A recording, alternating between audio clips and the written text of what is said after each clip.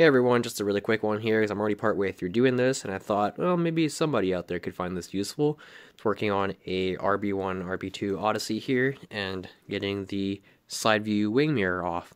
So if you want to be able to take this mirror off, you can see that it's bolted to the door, not just the usual in the corner triangle there. So to take it off, you do have to take the door panel off, which to take the door panel off involves, you got to pry out the plastic piece behind here, take out 2 Phillips screws, then remove the rubber liner in here and take out that 1 Phillips screw there.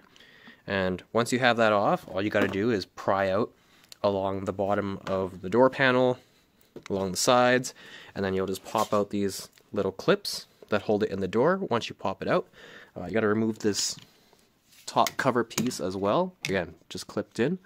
So once you have that and you have all the clips unlatched for the door panel, you simply pull it off, lift it upwards off of the track. So it's going to be on the door like that. You're going to pull out from the bottom and then lift upwards. And once that is off, and you unplug your power window switch and take the light bulb out, then you have your door panel off. You're just getting at your speaker. There it is. You're going to push down on top of here with a flathead screwdriver in that little gap, or any screwdriver, and it will just pop out of there. It's only held in with that 1 clip, no screws. You want to get to the mirror though, and this pull back this vapor barrier here. You can stick it up the corner here to the infamous Honda bubble gum, so try not to touch that because if you put enough pressure on it, it gets over everything. This is the harness here for your mirrors. You unplug each of them, unplug this one and that one, and there's going to be 3 10mm nuts holding on the mirror. Thankfully though, they punched holes in the door skin so you don't have to go through there. All you're going to need is an extension and a 10mm socket. You can go through these holes to each of them and undo your nuts, which I've already taken out. And something to notice though is that this harness wraps, I don't know if you can even be able to get a good view of that. I'm trying to get a light in there. The harness wraps around the window track. So when you're putting the mirror back, you got to remember to wrap that harness around the back side of the track so that it doesn't just pinch it in the window. Oh, and you're going to want to have the window down for this, otherwise you're not going to be able to get at those nuts. The glass is going to be in the way. So once you have those off, the mirror just wiggle it out. There you go. And then pull it out with the harness. And then once you have your harness pulled out around the window track there, just fish it through the hole. And there you go. Your wing mirror. Oh, hello.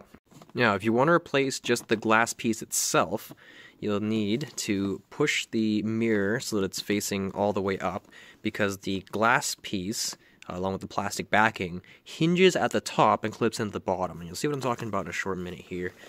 So the parts where it clips in at the bottom are that clip right there and that clip on that side. So you're going to want to get a pick or flathead screwdriver or a really slim handle tool like this one in here and lift those 2 clips up. And then once you do that, you want to push the actual rotating mechanism, the white part, down so that it's flat again. Then lift up push it down like that so that it's flat, and then lift up on the bottom of the glass, and you see that it hinges in at the top there. Push it down some more, and then pull down on the glass,